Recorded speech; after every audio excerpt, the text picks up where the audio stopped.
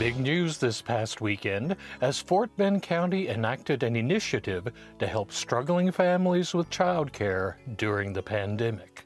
I'm always interested in what people are saying, what people are talking about, what is important to them. And so healthcare become constantly it has become an concern for so many people. And it was a concern before when everybody, even when we had a stay-at-home order and things of that nature. But it was predominantly among those who need to work, our healthcare workers and our, law enforcement and EMS and emergency managers and, management staff.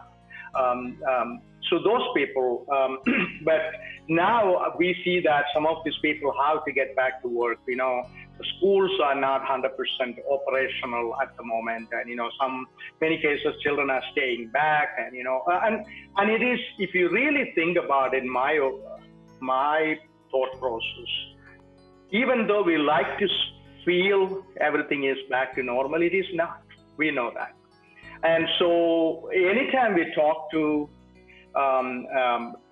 people, communicate with people, we come to find out healthcare is becoming always been a concern for many parents, especially parents that have small children.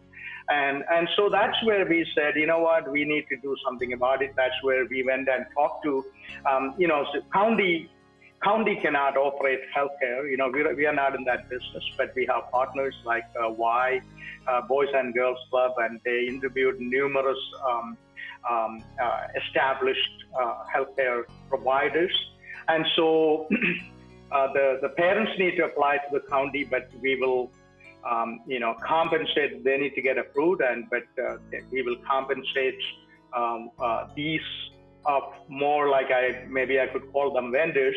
And so when they provide the service, the vendors get paid. And that is the idea. They have to go through a application process, and our consultants will walk them through it. But my point is, there is something we wanted to put it out there.